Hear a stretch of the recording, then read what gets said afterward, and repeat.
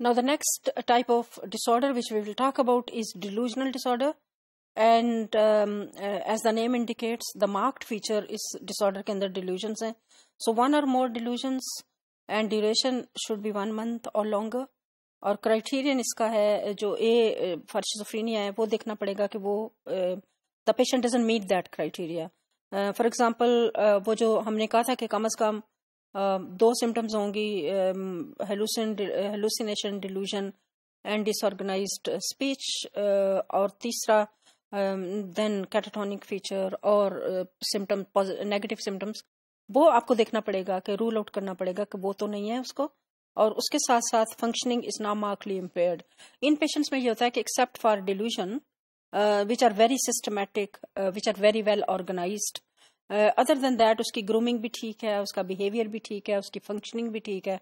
लेकिन जब वो टिल सच टाइम के वो डिल्यूजन जो है वो ट्रिगर ना हो जाए, बिहेवियर भी उसका बिजार या ऑर्ड नहीं होता. मतलब आपको उसके बिहेवियर से भी पता नहीं चलता कि ये पेशेंट है, he is perfectly otherwise normal.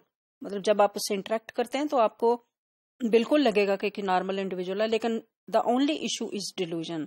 सो ये आपको जब डायग्नोज करें तो ये बहुत ख्याल रखना पड़ता है, क्योंकि एट टाइम आपको नहीं लगता कि ये मरीज है, इसको क्यों लाया गया है. कई दफा आप हॉस्पिटल सेटिंग में देखते हैं और आप कहते हैं कि why this patient is admitted और why this patient is reporting hair. तो ये बड़ा जरूरी है कि आपको ये ख्याल रखें कि अदरवाइज वो सब कुछ इंटैक्ट है स्वाय डिल्यूजनल सिस्टम के.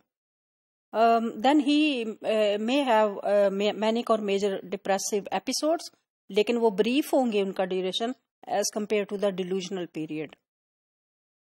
और again आपको ये भी ख्याल रखने की जरूरत है कि it's not attributed to physiological effect of a substance.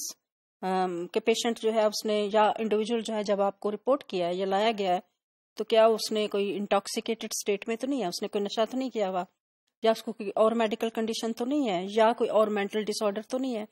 तो ये आपको रूल आउट करने की जरूरत है. Then you need to spell out और specify the type of delusion the patient has. For example एराटोमेनिया refers to a delusion which is more related to sex, actually sexual urges in the patient. And then is grandiose type, जिसके अंदर मैंने पहले आपको बताया है कि grandiosity का delusion ये है कि आप अपने आप को बहुत बड़ा समझना शुरू कर देते हैं. B it a political figure, B it a profit, B it some angel, B it, मतलब आप बिलीव करते हैं कि आप बहुत बड़ी चीज हैं और आपकी हर बंदे को आपकी रिस्पेक्ट करनी चाहिए. And then jealous type, you really are jealous about other people. So this is again very important कि अगर जेलसी ठीक है एक नॉर्मल हद तक होती है, लेकिन अगर वो एक्सेसिवली हो जाए then is परसिक्यूटरी type delusion. परसिक्यूटरी means के you believe that people are against you, people want to kill you, people want to poison you, and it becomes really very difficult to deal this kind of a delusion. क्योंकि इनको अगर आप treatment इनका कर रहे होंगे और अगर आप इनको कुछ भी खाने को देते हैं तो उनका ख्याल होता है कि आपने इसमें पॉइजन मिला दिया. सो they are very very very conscious and very alert about it कि कोई उनको कोई नुकसान ना पहुंचा दे. And then are somatic type of delusions.